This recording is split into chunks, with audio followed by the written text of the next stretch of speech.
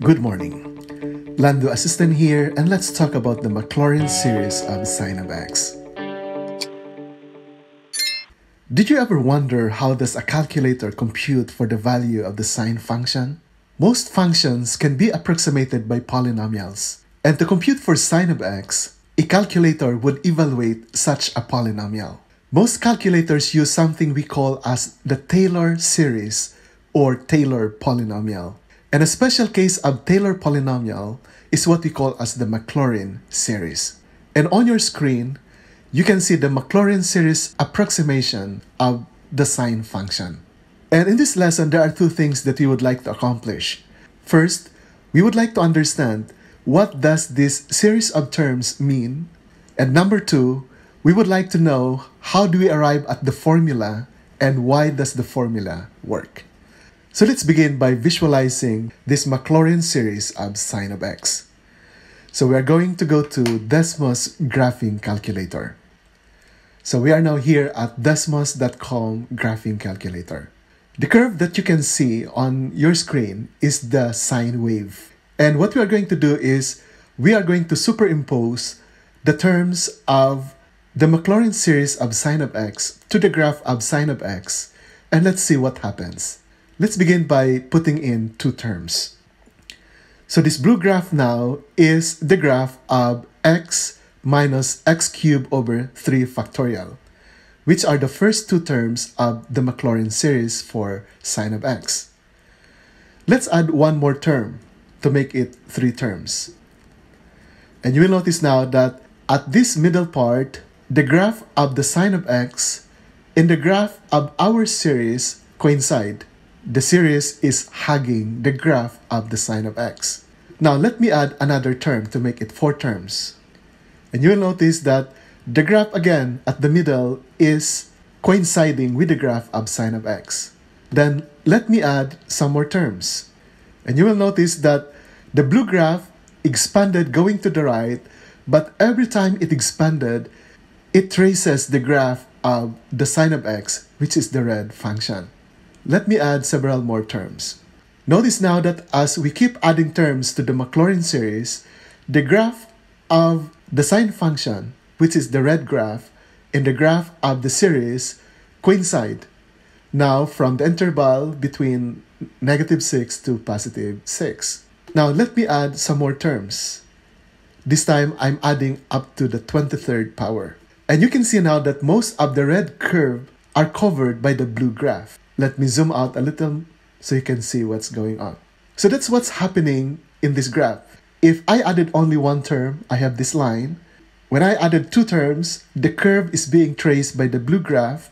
When I added 3 terms, the blue graph is approximating the red graph. And as I keep on adding terms, the interval in the graph where the red and the blue graph coincide expanded. So that if I added a lot more terms, the interval where the blue and the red graph expanded, and now you have this zoom out version of the two graphs.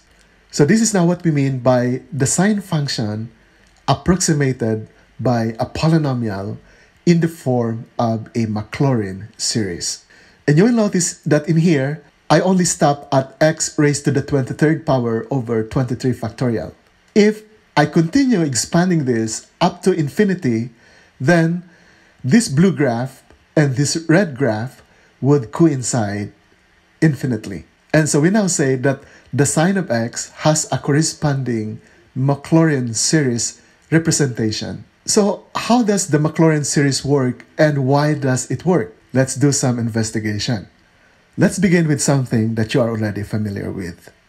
In our video number 31 about geometric sequence and series, we already derived this formula for the sum of the terms of a geometric sequence, which we call as the geometric series. And the geometric series converges if the common ratio r has this property. The absolute value of r is less than 1, meaning the interval of our r value is from -1 to +1 open interval. -1 and +1 are not included. So from this geometric series formula, let a be equal to 1 and r be equal to x. So we're going to replace this a with 1 and this r with x, and we will arrive at this result. Everything else are the same except that instead of a, we replace it with 1. Instead of r, we replace it with x. And so every time we see a, we now have 1. Every time we see r, we now have x. And from this form, we can now represent our geometric series as a function of x this way.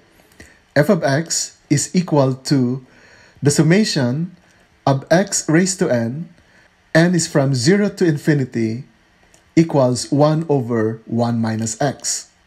So what happens here is our formula for the series a over 1 minus r is now replaced by 1 over 1 minus x, because our a is 1 and our r is x. And this can now be represented as a function of x, f of x, equals 1 over 1 minus x. So this is now our representation of a geometric series. A is common to all the terms that iterate from n equals 0 up to infinity.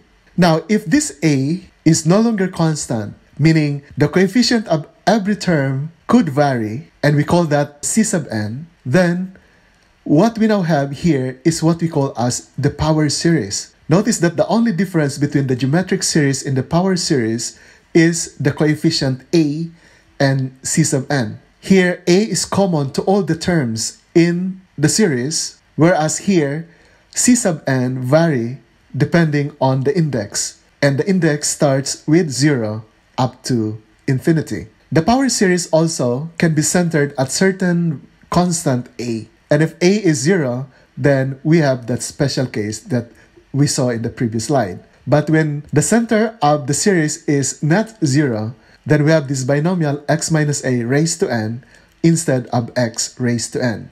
Everything else are just the same. Now let's expand our power series from n equals 0 up to infinity. So our form would be like this: c sub 0 times x minus a raised to 0. And that would be equal to c sub 0 because x minus a raised to 0 is 1. And 1 times c sub 0 is c sub 0. For n equals 1, this becomes c sub 1, and this exponent becomes 1, so you have the quantity x minus a raised to 1, which is now this part. When n equals 2, this becomes c sub 2, and this exponent n becomes 2, so we have the quantity x minus a raised to the second power, which is now this term. When n equals 3, this becomes c sub 3, and this exponent becomes 3, so you now have the quantity x minus a raised to the third power. And then we continue the pattern up to infinity, and that is represented by these 3 dots. So this is now the polynomial expansion of this power series. And the main question now is, what are the values of these coefficients? C sub 0, C sub 1, C sub 2, C sub 3, up to C sub n.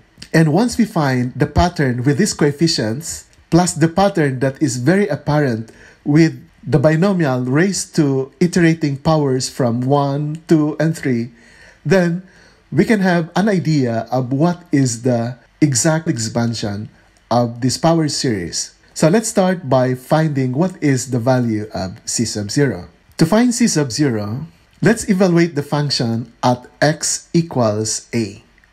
So instead of x, we replace it with a. Instead of x, we replace it with a, and do the same thing for the other instances of x. And so we now have this part. But notice here that you have a minus a, which is 0. So this is 0. This is also 0. And this is also 0. And 0 times any coefficient would still result to 0. So in effect, everything here would be 0, including this part. And what is left is z sub 0. What we now have, therefore, is f of a is equal to z sub 0, and all the rest are zeros. So we know that f of a is equal to c sub 0, which now gives us the value of c sub 0. C sub 0 is equal to f of a. So going back to the expansion of our power series, we already know the value of c sub 0. C sub 0 is our f of a. Let's now focus on c sub 1. What is the value of c sub 1? What we are going to do here in order to find c sub 1 is we are going to use the first derivative of f of x. And the differentiation here is not that difficult because all we have to do is apply the power rule. The power rule says that if you have f of x in the form x raised to n, then the first derivative of f is computed by putting this exponent to the front and then subtracting 1 from the exponent. So, what is the derivative of c sub 1? The derivative of c sub 1 is 0 because the derivative of a constant is 0. What is the derivative of this? C sub 1 is a constant that we can factor out, but you now have this x minus a raised to the first power, which is in the form like this, where our n is 1. So if you put 1 at the front and copy x minus a and subtract 1 from the exponent, that becomes raised to 0.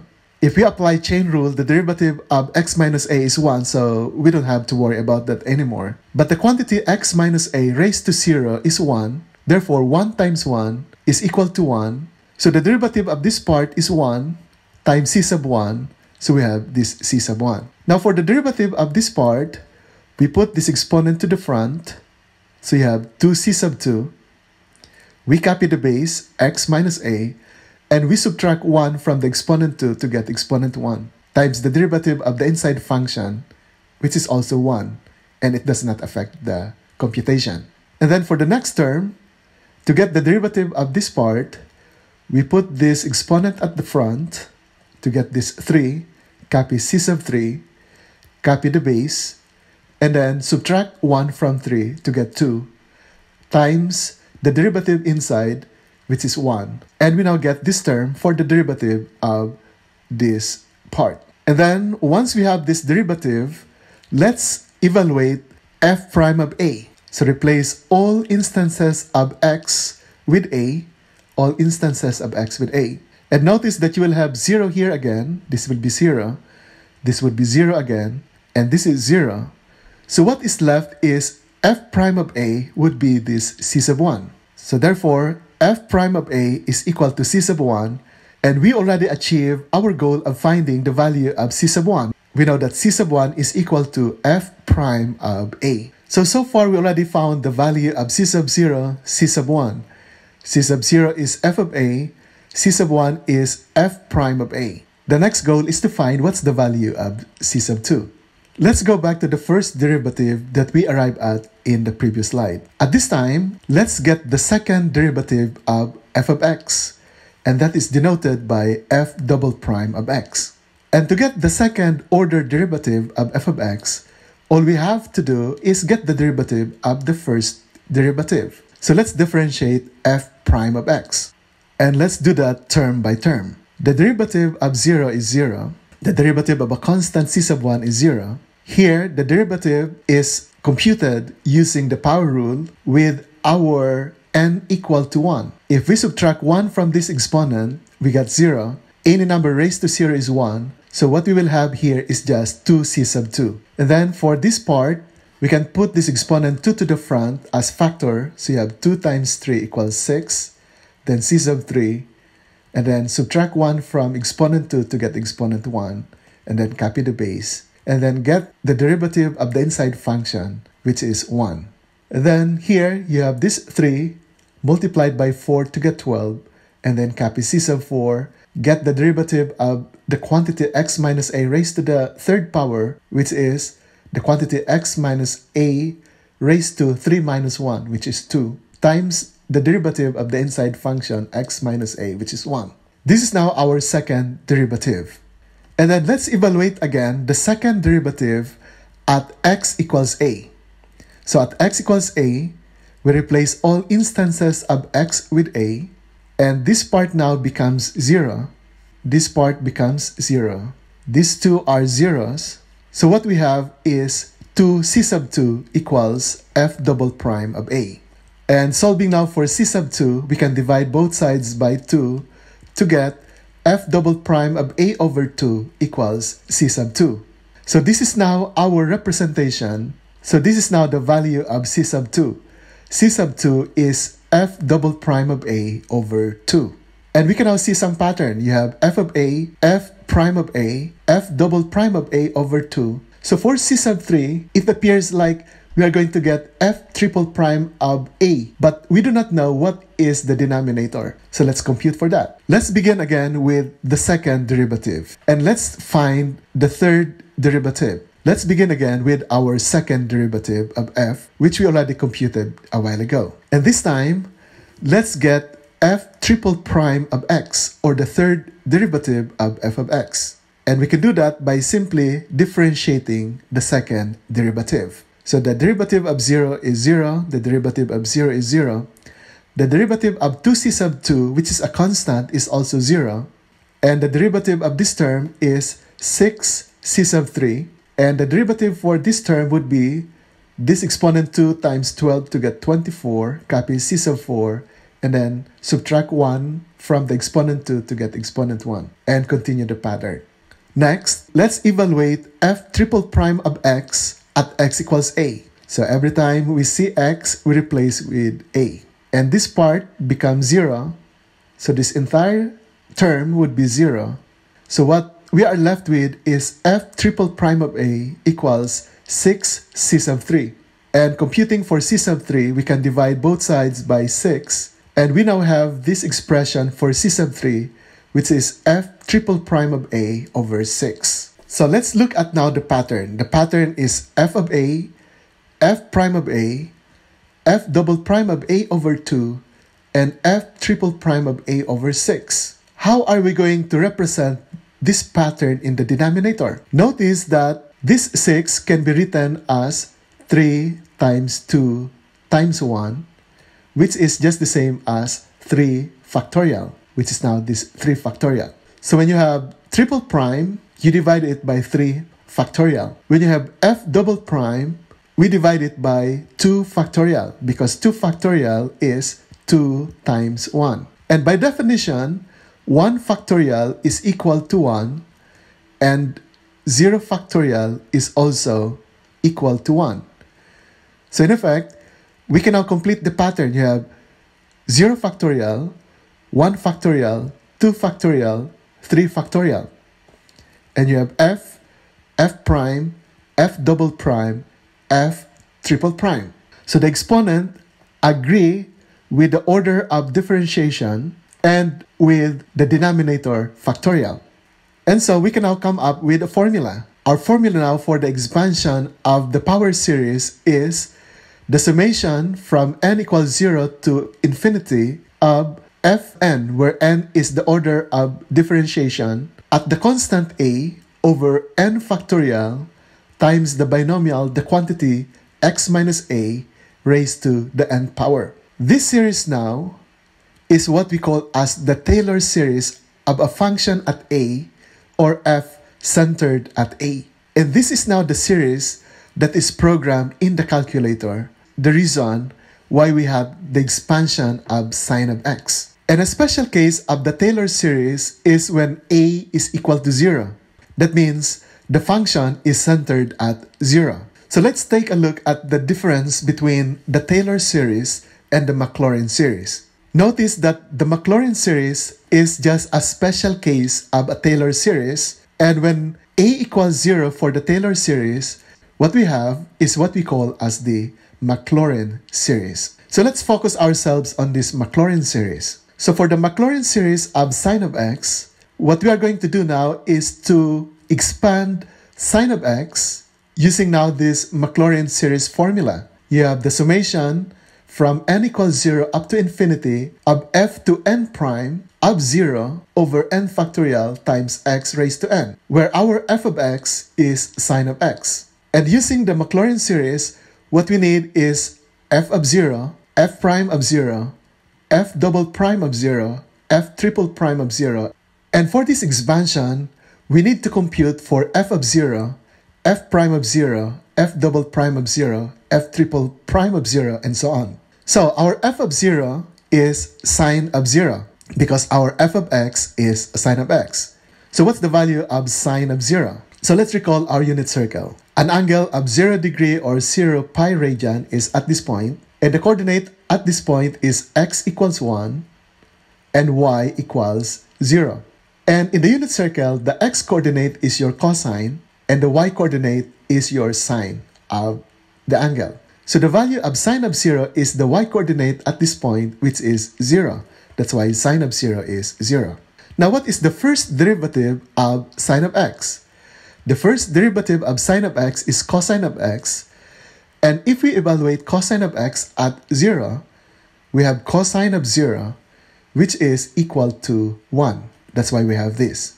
The second derivative of sine of x is the derivative of the first derivative, and the derivative of cosine of x is negative sine of x. Evaluated at x equals 0, we have sine of 0, which is 0.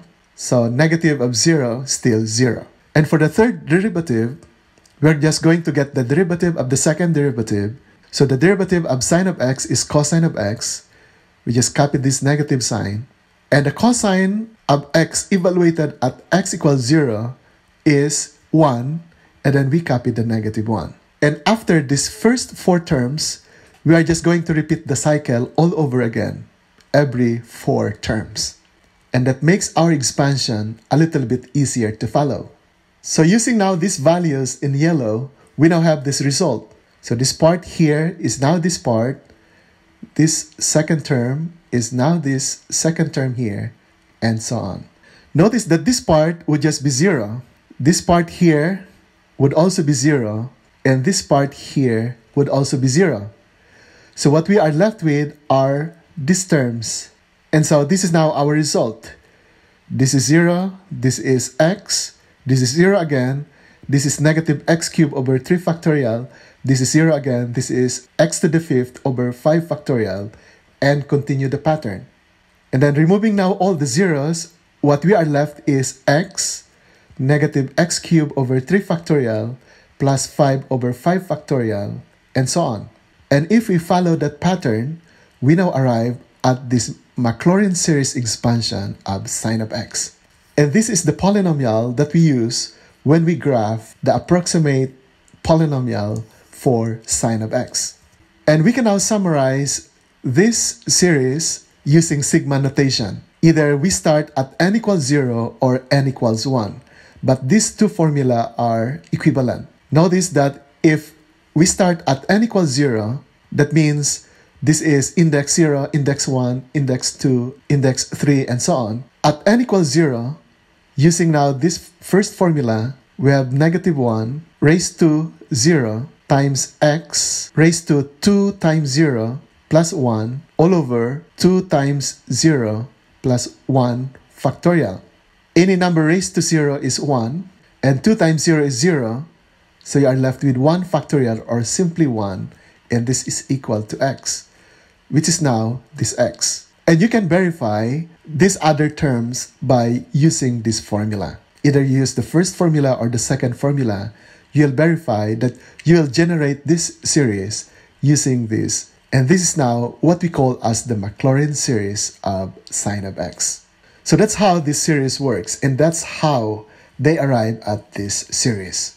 So thank you very much. In our next video, we are going to look at the Maclaurin series expansion of cosine of x and of the natural number e to the x. We are going to relate these 3 results in order to derive the most beautiful theorem in mathematics, the Euler formula and the Euler identity.